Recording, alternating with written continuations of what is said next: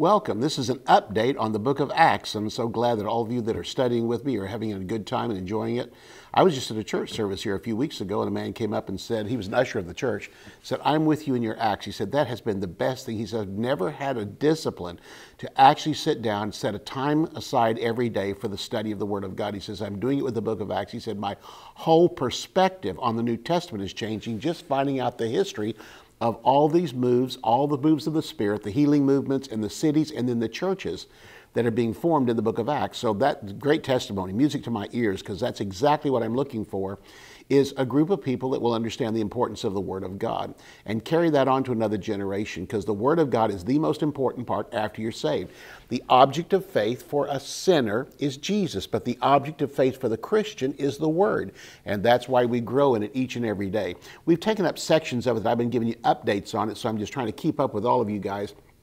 Some of you are studying ahead and told me that because you just can't wait. Others are just keeping up with the schedule that was given to you and the timeline. But today I want to talk about through Acts chapter 10 through Acts chapter 14. This section, because this section really typifies change. Not everything remains the same, even in the body of Christ and even in your own Christian life. Chapter 9 introduces to Saul of Tarsus, and in that chapter he became Paul the Apostle, although he's not called that until we get to chapter 14.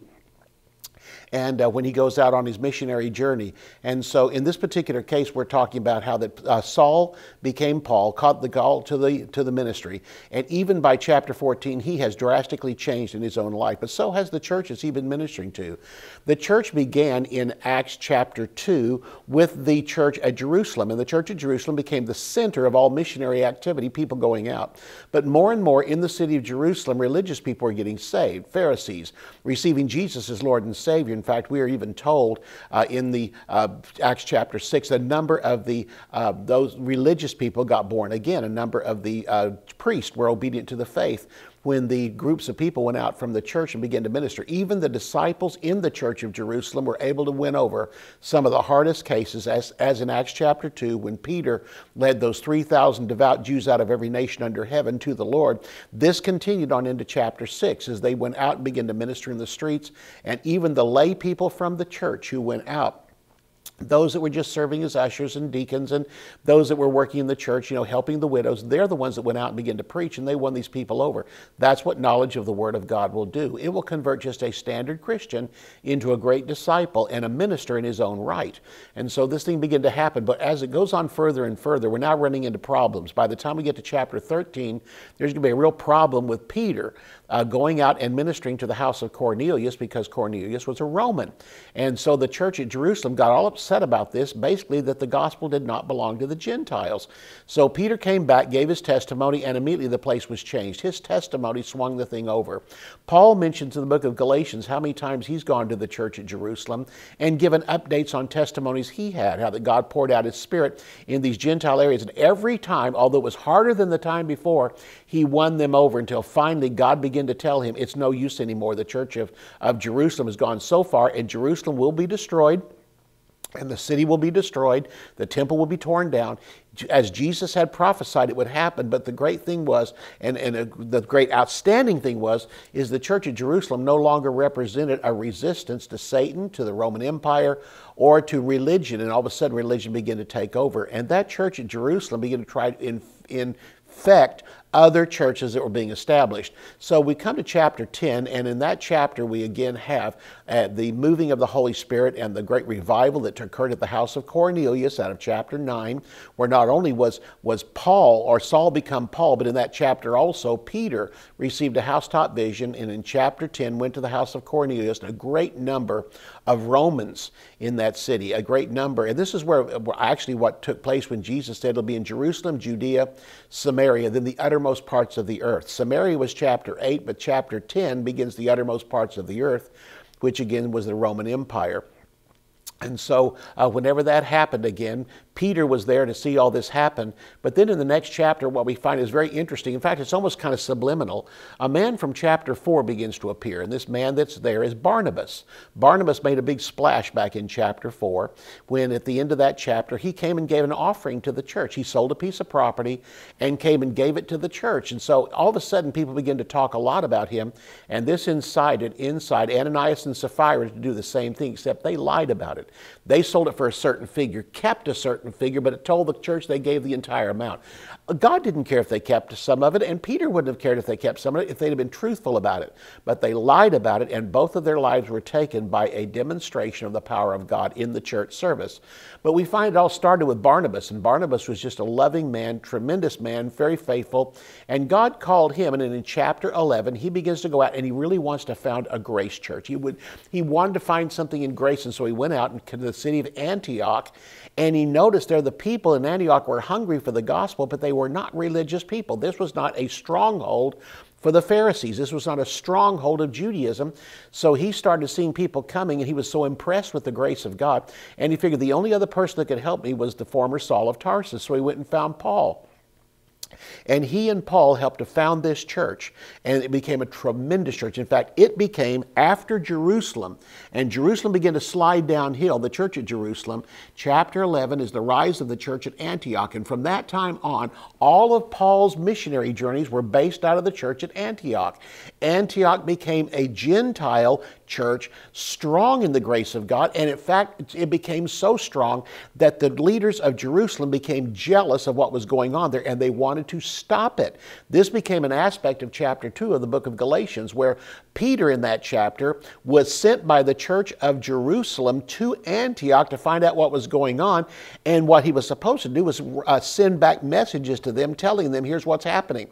But when he got there, he was so impressed with the grace of God, and they put him up to live for a while he was there in a home of some Gentiles. The Bible says while he was there, he did eat with the Gentiles. Now you figure that one out. What does eat with the Gentiles mean? That means he ate what Gentiles ate. I'm sure at first he began to think, oh my goodness, they're serving me sausage for breakfast. Then he remembered his housetop vision. And in the housetop vision, God basically says the eating things are gone. Now this represents people that you thought were unclean, and now you're eating with them because they are clean by my blood, and now they've been made a part of the body of Christ. And so Peter began to eat, and probably gained a great love for sausage in the morning with his eggs. And then probably somebody served him shrimp one day, and then it got into lobster, and I mean all the stuff that was unclean under the law. So not only pork, but other things. And he began to eat them, and all of a sudden, man, he fell in love with that place and loved the church service. Can you imagine walking in, and they're not asking the men if they're circumcised. They're not measuring skirt length, their hair length. They're not, all these legalistic things that they probably did in Jerusalem were not even mentioned. And none of this, and there was no preaching on the law because these were Gentiles, and Gentiles didn't understand the law. And probably if some things were introduced by Paul and by Peter, it was a proper understanding of the law, that this was a type of Jesus. So they saw Jesus throughout the entire Bible. And all this was happening in the church there at in Antioch. And guess who forgot to ride home? Guess who forgot to take anything back to that church in Jerusalem? It was Peter. And the Bible says that the church at Jerusalem got so upset because Peter wasn't contacting them that they sent out men from the church. And these men were Pharisees. And by the time they hit the city of Antioch and Peter saw them coming, the Bible says in your King James, he dissembled. The word dissemble means he became a hypocrite. He moved out of the house of the Gentiles into himself, quit eating with the Gentiles, and all of a sudden he became Jewish again as far as his actions were concerned. And what happened was it split the church at Antioch. His one act of hypocrisy split the church at Antioch. And it even says in chapter 2 of the book of Galatians that even Barnabas was carried away with his dissimulation, with his hypocrisy. And Barnabas joined in with Peter. And so he's the leader of the church, the pastor of the church. And it took Paul bringing Peter up on the platform and chewing him out in front of the entire congregation to stop what was happening at the church of Antioch and get it back to a grace basis. So from that grace basis, Paul began to travel. By the time we come to chapter 13, here's what happens. The church was established in Acts chapter 11, and then by chapter 13, there's a prayer meeting going on there of the leadership of the church at Antioch, and it says there was at the church of Antioch certain apostles and teachers, and it goes on to say, and the Holy Spirit spoke out during that prayer meeting and said, separate me Barnabas and Saul. He was still called Saul at the beginning of chapter 13, and said, separate me Barnabas and Saul for the work whereunto I have called them.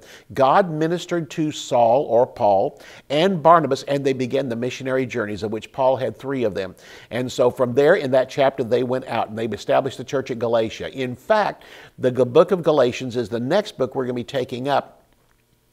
Toward the end of the fall here, or in the fall season, we'll be taking that book up because it's the first church. And from Acts, again, the center hub of the New Testament epistles, Galatia was the first church that was established. So we'll be taking that one up because that is such a tremendous view. And remember the background on that. It's that chapter where there was such tremendous outpouring of the Holy Spirit and the grace of God and the mercy of God, and a church rapidly increasing, filled with love toward God and love toward people, not caring what nationality you were, not caring if you were a Jew or a Gentile, not caring if you were Roman, not caring if you were a Greek. All these different people came to church, men, women, young, old, not caring if you dressed a certain way. And so the church was flourishing, and out of that came the first missionary journey. And Galatia was established in the same mirror image as was the church at Antioch. It was a great movement of grace. And then what happened was the leadership of the Jerusalem church began to follow Paul, and wherever he left an area, they would come in right after him, and they convinced the Galatians they needed to go under the law, which was so stupid because it was a Gentile church acting just like a Jewish church, and they were acting like Jews and going under a law they were never given, and eating food they were never commanded not to eat. All the stuff, the things that happened in the Old Testament was now being transferred over to them. It's so typical of what's going on today, is people don't understand the role of Israel in the world today, and so they try to think if they act like Jews and all this, they in essence become another church of Galatia. And it's important we understand that Israel as a nation is blessed, a physical nation, but as a spiritual thrust in this earth, they will not come back to what they used to be until the church is removed at the rapture of the church, and then they will take the whole leadership in the evangelism toward the world and the teaching of the Word of God and discipleship to the world in the time of the tribulation. So with that going on, we see tremendous things happening here in the book of Galatians, and by the time we come to chapter 14, again, Paul is in those missionary journeys, and his missionary journeys has begun, and then he'll be coming back and giving great reports to the church at Antioch of what happened.